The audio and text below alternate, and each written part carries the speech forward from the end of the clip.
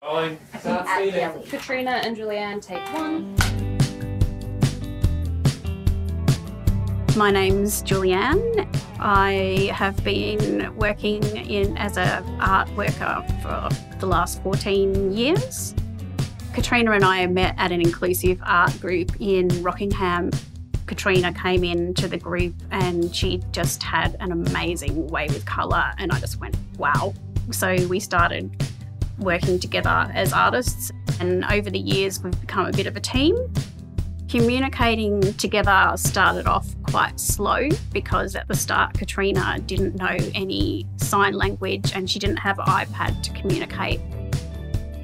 Aha, there we go.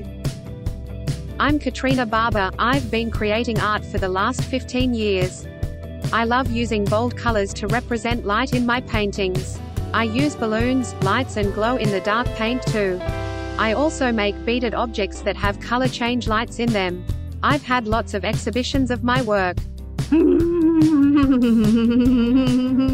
Now, she's telling me all this stuff that she wants to do, and it's really exciting, collaborating and sharing ideas, art ideas together.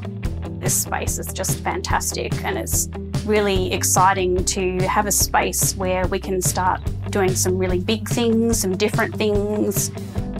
4 of us put in an application where we had to compete for the space, and we were selected.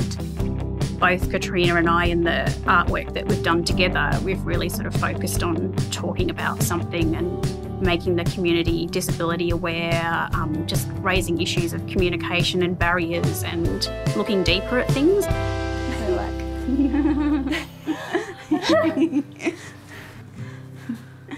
Perfect. She makes me happy.